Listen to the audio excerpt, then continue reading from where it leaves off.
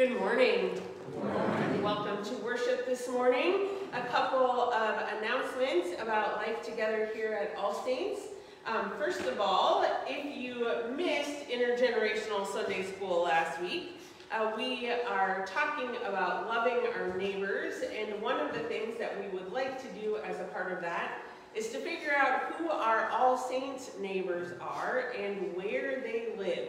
So you may have noticed on your way in that there is a map of the Madison area out in the narthex, and we are inviting you. There's little slips of paper and pins in the bulletin board. We invite you to write your name on a little slip of paper and then put a pin where you live so we can begin to see where our All Saints faith community lives in the Madison area. So invite you to do that today if you did not have a chance to do that last Sunday. Also an invitation.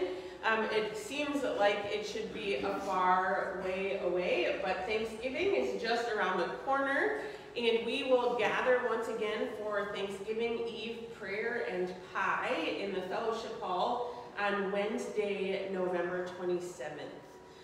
We'll gather at 7 p.m. We'll share in pie and have some prayer while we're enjoying our pie down in the fellowship hall. I invite you to join us at 7 o'clock that evening. And if you are able, bring a pie to share. And last but definitely not least, I invite Karen Julesberg to the microphone to share some updates on the Madison Area Jail Ministry with us. Good morning. Morning. Thanksgiving was just mentioned, but jumping ahead a bit, where will you be at Christmas? Who will you be with?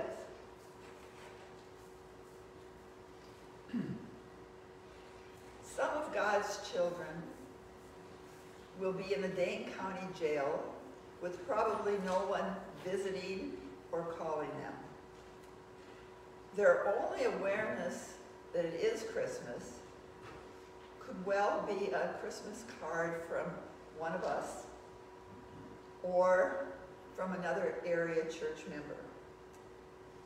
Let me read to you what one young man shared after receiving a Christmas card last year. First and foremost, I want to say thanks for the Christmas card I got through the chaplain here at the Dane County Jail.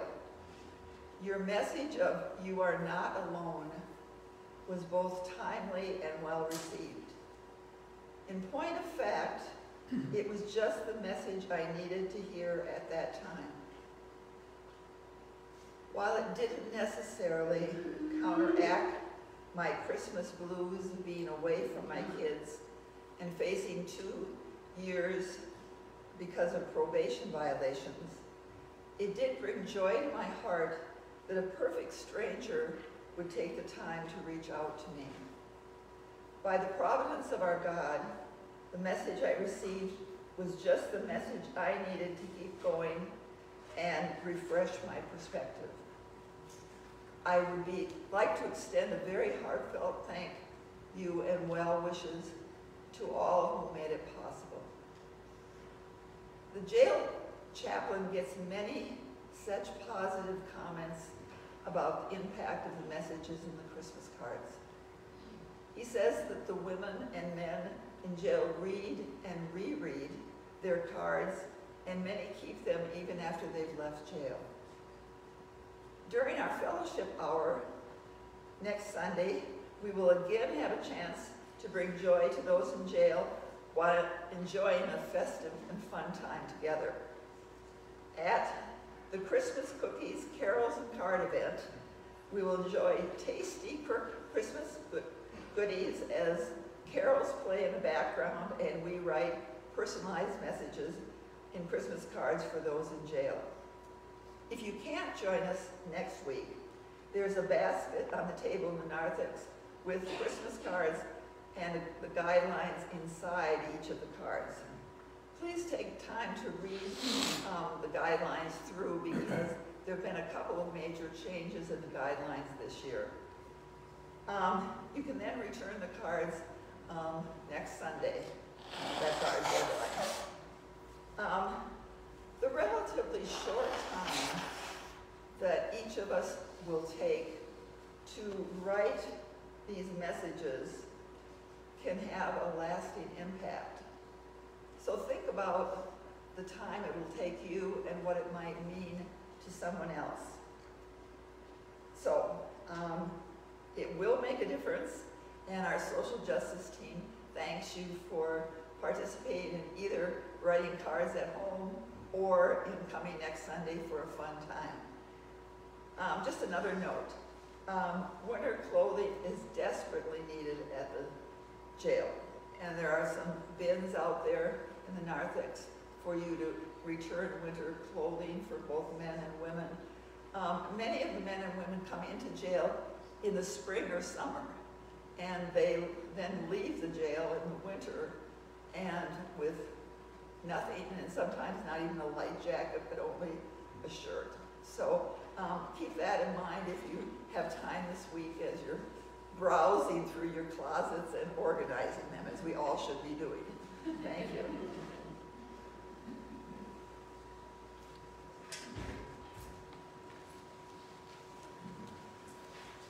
Thank you, Karen.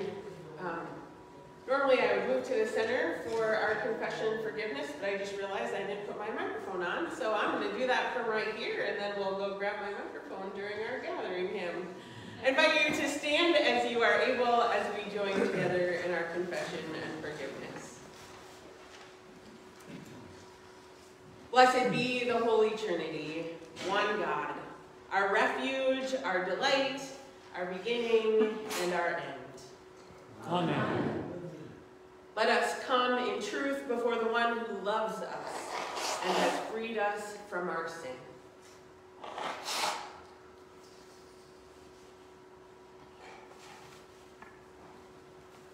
Eternal One, robed in majesty and mercy, we confess that sin has taken hold of us, and we are complicit in its power.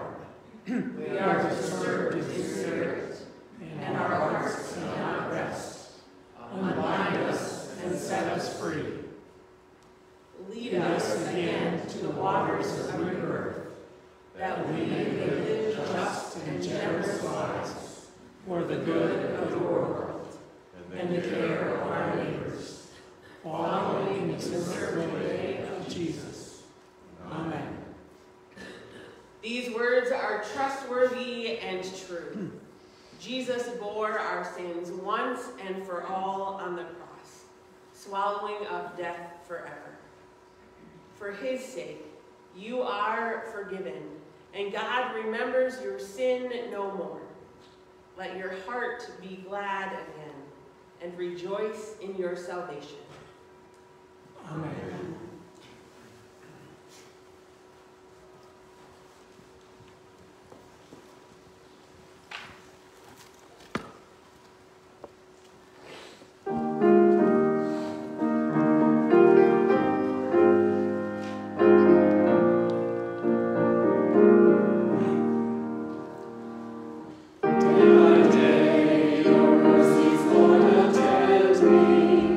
Bringing comfort to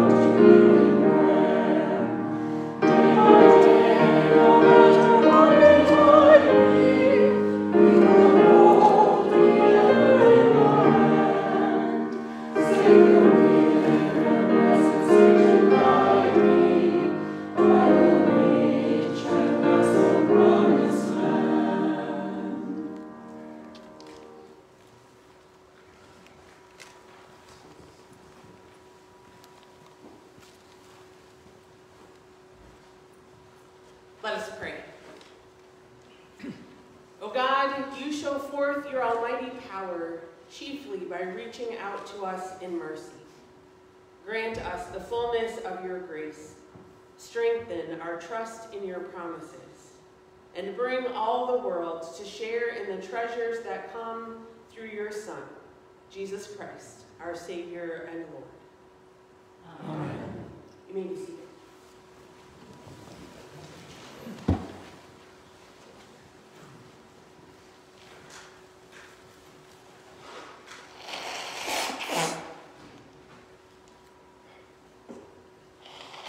First reading is from Kings, chapter 1, verse 17, with verses 8 through 16.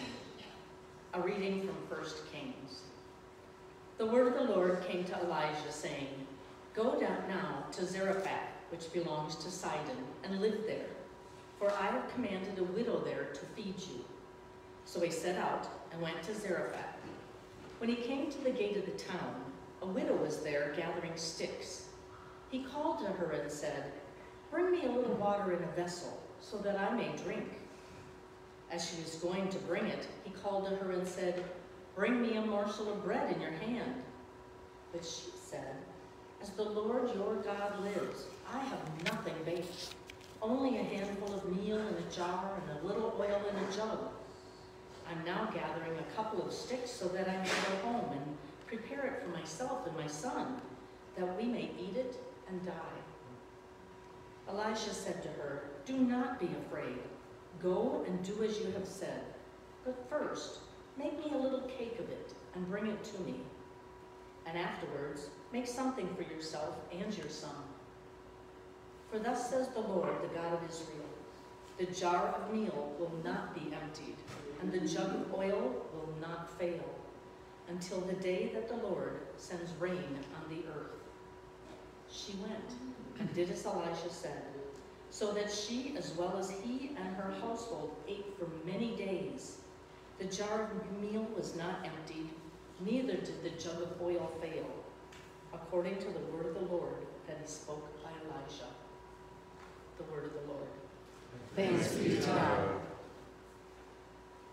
Our responsive reading today is from Psalm 146. Alleluia! Praise the Lord, O my soul. I will praise the Lord as long as I live. I will sing praises to my God while I have my being. Put not your trust in rulers, in mortals, in whom there is no help. When they breathe their last, they return to earth, and in that day their thoughts perish. Happy are they who have the God of Jacob for their help, whose hope is in the Lord their God. Who made heaven and earth, the seas and all that is in them, who keeps promises forever. Who gives justice to those who are oppressed and food to those who are hungry.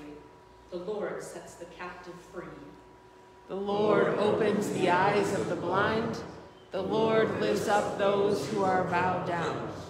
The Lord loves the righteous. The Lord cares for the stranger. The Lord sustains the orphan and widow, but frustrates the way of the wicked. The Lord shall reign forever, your God, O Zion, throughout all generations. Hallelujah.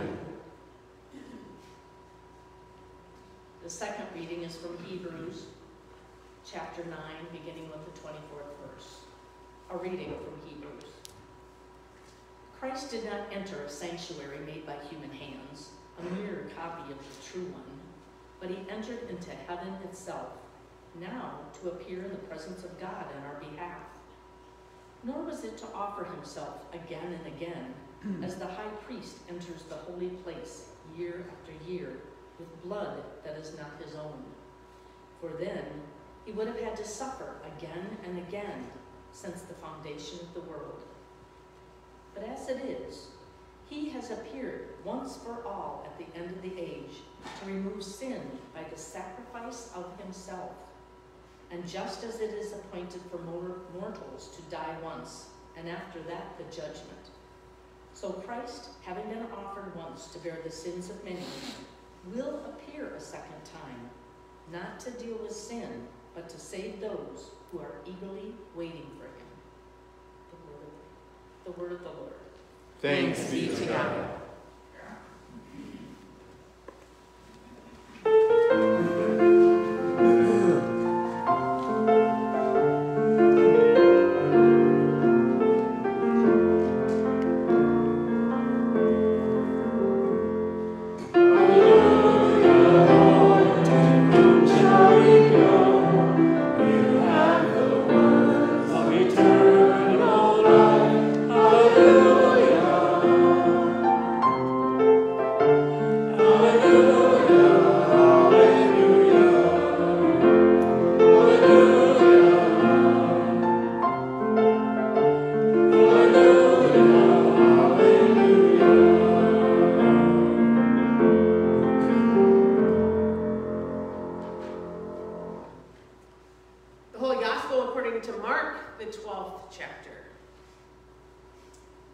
As Jesus taught, he said, "Beware of the scribes who like to walk around in long robes and to be greeted with respect in the marketplaces and to have the best seats in the synagogues and places of honor at banquets. They devour widows' houses and for the sake of appearance say long prayers. They will receive the greater condemnation." He sat down opposite the treasury and watched the crowd putting money into the treasury. Many rich people put in large sums. A poor widow came and put in 2 small copper coins, which are worth a penny. Then he called his disciples and said to them, "Truly I tell you, this poor widow has put in more than all those who are contributing to the treasury. For all of them have contributed out of their abundance. But she, out of her poverty, has put in everything she had, all she had to live on." The Gospel of the Lord. Thanks be to God. You may be seated.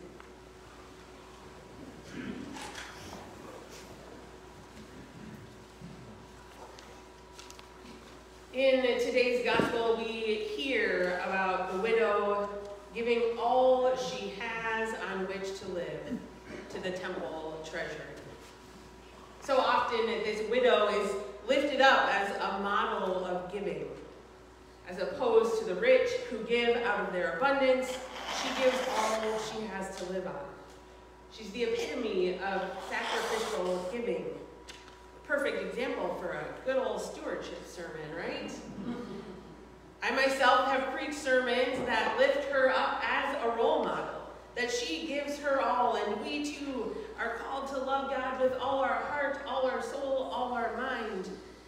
And as we talked about in intergenerational Sunday school last week, looking at those verses, and in just a few verses before what we heard today in Mark is one of the places that we hear Jesus talk about those commandments, to love God and to love neighbor. But is that really what this story is all about? Is the widow who gives everything she has to live on simply an example for us to live by? I'll admit that I'm seeing it differently this time around. Unlike the widow of Zarephath that we hear about in our Old Testament reading, we don't know what happens to this widow that we encounter in the temple. One article I read this week suggested that this widow who has given everything she had to live on might actually not live much longer. If she was truly giving everything she had to live on, how was she to eat? What would the future hold for her? In our Old Testament reading, the widow of Zarephath actually tells Elijah that that's exactly what she's expecting. She's expecting to die. The handful of meal in the jar and the little bit of oil in the jug were all she had. And she was going to prepare it for her and her son that they may eat it and die. In that story, Elijah promises her that the jar of meal will not be emptied, nor will the jug of oil run out. if she helps him out, gives him some of what she is making. And that's truly what happens. A miracle that allows Elijah, the widow, and her son to survive. But in our gospel story for today, Jesus does no such thing for the widow who gives all she had to the treasurer. Is she offering her last, knowing that death is coming soon for her? And if that is the case, would Jesus really be lifting her up as a role model? Surely not the Jesus I know. But if he's not lifting her up as a role model, what's his goal in drawing attention to her? While he does point her out to his disciples, he doesn't actually do anything for her in that moment. There is no miracle for this widow. No loaves and fish for her to take home and dine upon. No transformative conversation like he has with the woman at the well. No stretching of oil and meal to last as long as they need, at least as far as we know. No personal interaction with Jesus at all, just him pointing to her from across the room. That part is hard for me to swallow, but perhaps it is a reminder for us that we are God's hands and feet in the world. And Jesus is not the only one called to care for the orphan and the widow. We are called to love as Jesus loves. I think it's important to note what Jesus does and doesn't say about this widow. Contrary to all of those stewardship sermons you may have heard on this text over the years, Jesus never commends this widow. He never applauds her sacrifice or invites us to follow in her footsteps. He simply notices her and tells his disciples to notice her too. As Jesus is watching the treasury, he sees many rich people put in large sums. He doesn't draw attention to them. Instead, he draws attention to the widow who puts in all she has to live on. Jesus sees both the wealthy and the poor, but he draws attention to the poor because it's easy for us to not see them. In her sermon on this text, Pastor Lisa Cressman starts with lyrics from the musical Chicago. Everyone gets noticed now and then, unless that person should be invisible, inconsequential me. Mr. Cellophane should have been my name, because you can look right through me, walk right past me, and never know I'm there. Have you ever felt like that? That you're invisible, inconsequential? If not, consider yourself fortunate. In those times when we feel invisible, we can be assured that Jesus does see us and love us. But Jesus also calls us to see those who may otherwise be invisible to us. Who are those people for us today? Who are those people that we sometimes do not see, that we treat as cellophane? And how can we see like Jesus? It all comes back to those greatest of commandments, loving God and our neighbors with all that we have and all that we are. And in order to love our neighbors, we need to see them first, all of them. We need to see like Jesus. Our gospel for today started with Jesus warning those listening to beware of scribes who were in it for the fame and fortune. Those who would gladly accept the last that a widow had to offer and to live on, so that they could prance about in fancy robes and get the best seats at different events. Those who devour widows' houses. Then Jesus sees this widow and points her out. Not as a role model for us, but as a victim of that corrupt system. as someone we might be tempted to think of as invisible or inconsequential. The temple has been given the responsibility to care for widows and orphans specifically, and here are the scribes taking advantage of the very ones they're called to protect and care for. In Jesus' eyes, no one is invisible or inconsequential. Each and every person is a beloved child of God with their own individual wants and needs, passions and experiences. And we are called to see each person as a unique, special, gifted child of God, not just someone who is adding to the offering each week.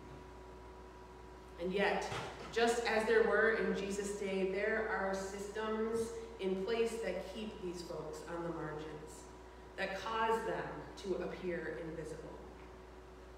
But Jesus draws our attention to those who can be sometimes invisible and reminds us that they too are our neighbors, worthy of God's love and of ours.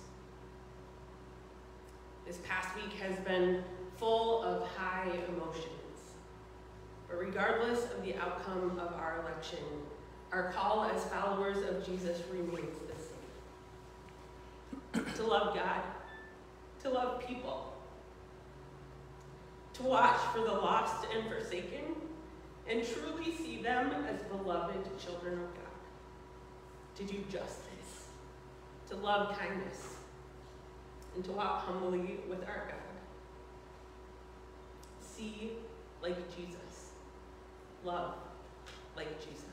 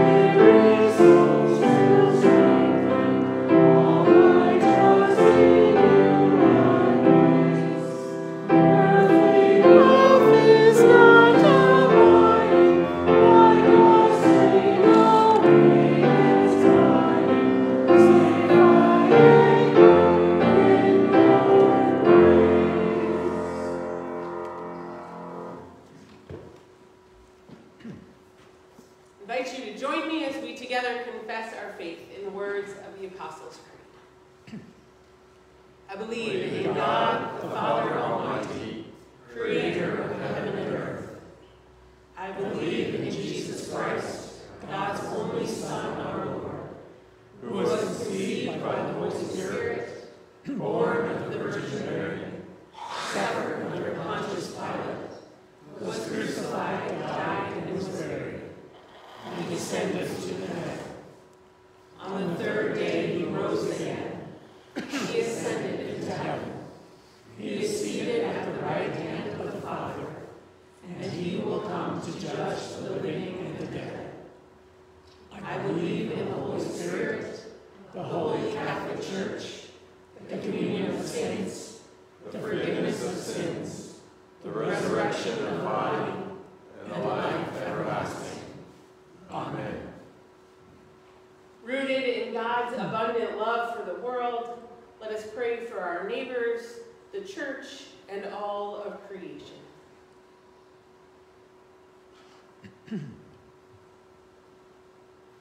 Renew your church, O God. Make us servants to one another for the sake of the gospel.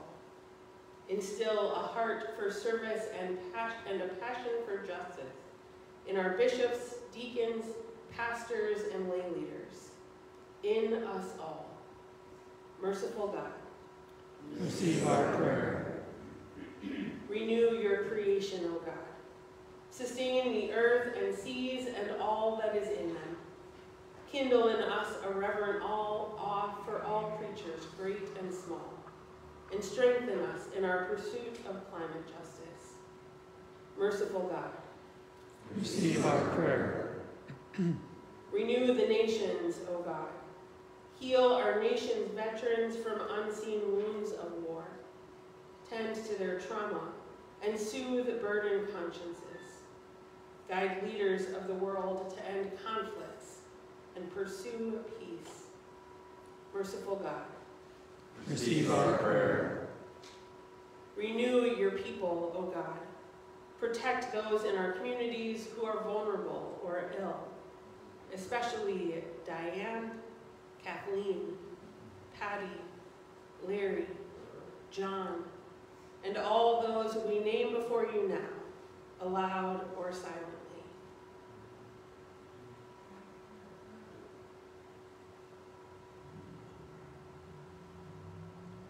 Accompanying persons who are unemployed or underemployed, children who are in foster care, and those who live alone. Watch over and uphold them. Merciful God, receive our prayer. renew this congregation, O God. Give us clarity in our mission and boldness in our witness. Bless our ministries that attend to basic needs of any who lack sufficient resources, that all may live with dignity. Merciful God, receive our prayer. happy are those whose help was in you. We give thanks for all your faithful ones who praised you as their God all their life long. As we eagerly wait for you, inspire us by their lives of service. Merciful God, receive our prayer. we offer our prayers to you, gracious God, trusting in your boundless love for all that you have made, through Jesus Christ, our Savior. Amen. The peace of Christ be with you always. And also with you. Let us share signs of peace with one another. Yes, peace.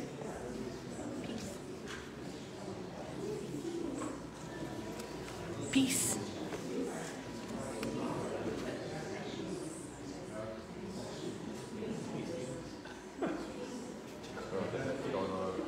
I think it's just allergies, but I don't know.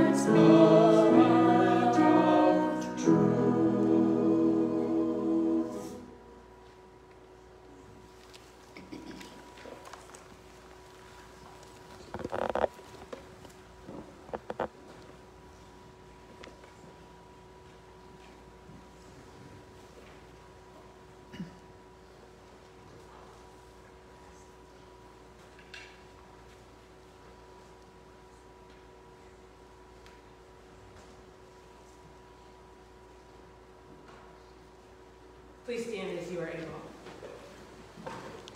Let us join together in our offertory prayer. Lord Jesus, our portion and our cup, you offered yourself in love for the world. And in this meal, you nourish us with your life. Fill us with your abundance, that we may feed the hungry and welcome the stranger, trusting in your name. Amen. The Lord be with you. And also with you. Lift up your hearts. We lift them to the Lord. Let us give thanks to the Lord our God. It is right to give thanks and praise. It is indeed right, our duty and our joy, that we should at all times and in all places give thanks and praise to you, Almighty and merciful God, through our Savior, Jesus Christ, who on this day overcame death and the grave, and by his glorious resurrection opened to us the way of everlasting life.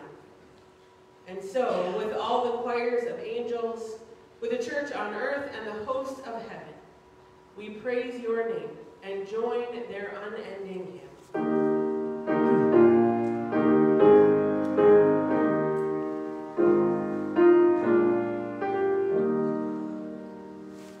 Holy, holy, holy,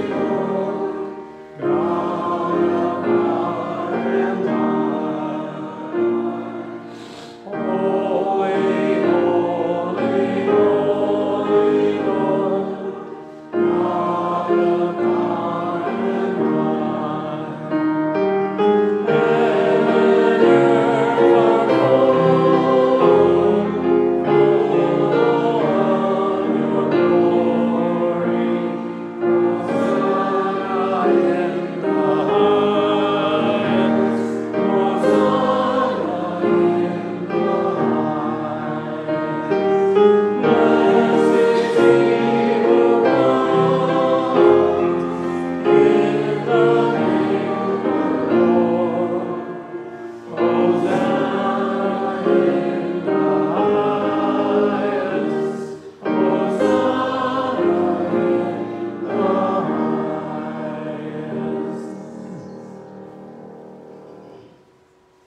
You are indeed holy, almighty and merciful God. You are most holy, and great is the majesty of your glory. You so loved the world that you gave your only Son, so that everyone who believes in him may not perish, but have eternal life. We give you thanks for his coming into the world, to fulfill for us your holy will, and to accomplish all things for our salvation. The night in which he was betrayed, our Lord Jesus took bread and gave thanks, broke it, and gave it to his disciples, saying, "Take and eat. This is my body given for you. Do this for the remembrance of me." Again, after supper, he took the cup, gave thanks, and gave it for all to drink, saying, "This cup is the new covenant in my blood, shed for you and for all people for the forgiveness of sin. Do this for the remembrance of me." Remembering, therefore, his salutary command, his life-giving passion and death, his glorious resurrection and ascension, and the promise of his coming again, we give thanks to you, O Lord God Almighty, not as we ought, but as we are able.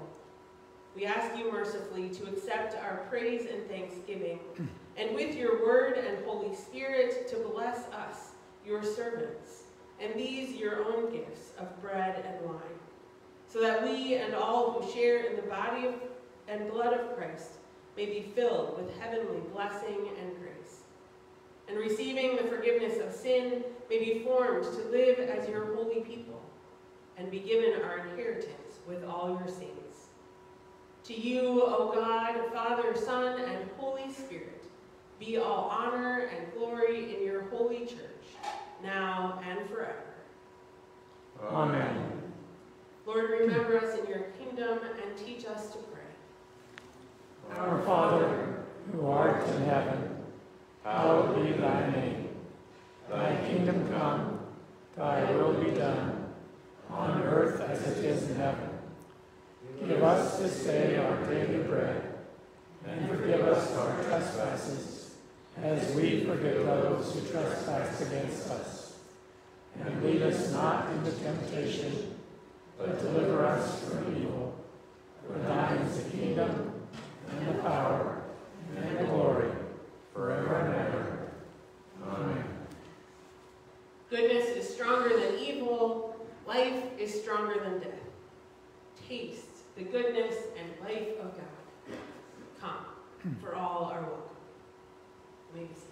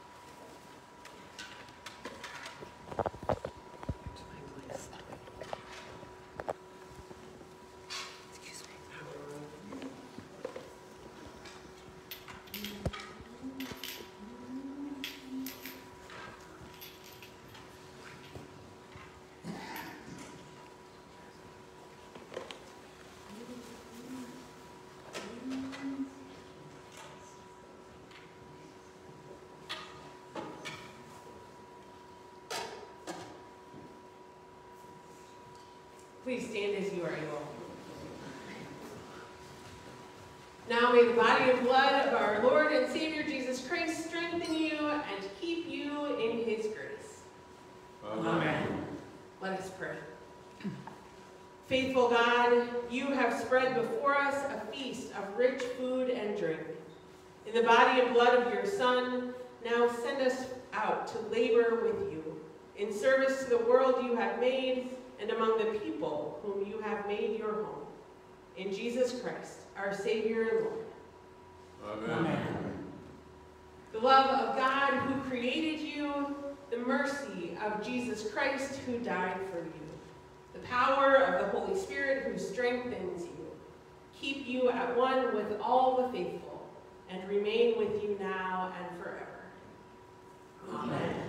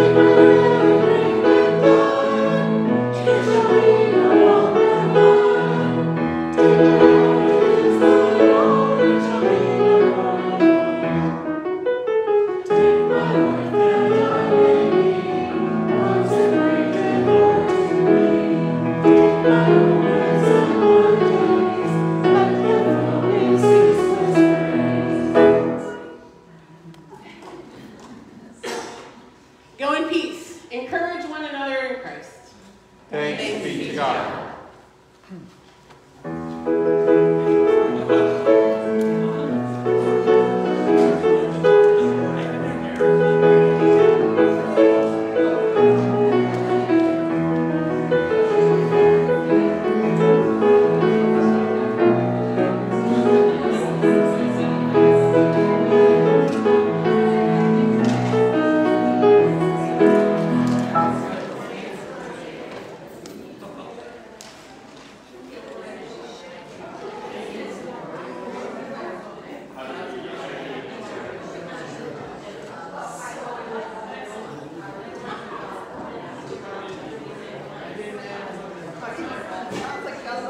Yeah, I don't know if it's cold or allergies or what. But you're not liking it. No, I'm not.